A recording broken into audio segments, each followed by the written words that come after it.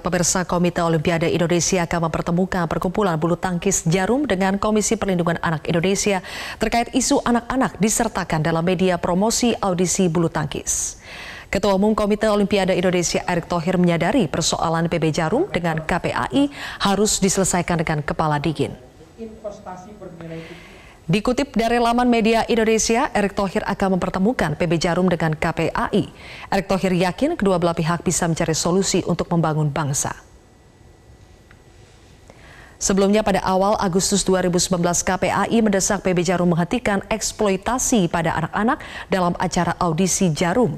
Setelah polemik bergulir 1 bulan, pada 7 September 2019, PB Djarum resmi menyatakan bahwa program pencarian bakat bulu tangkis akan diberhentikan mulai tahun 2020.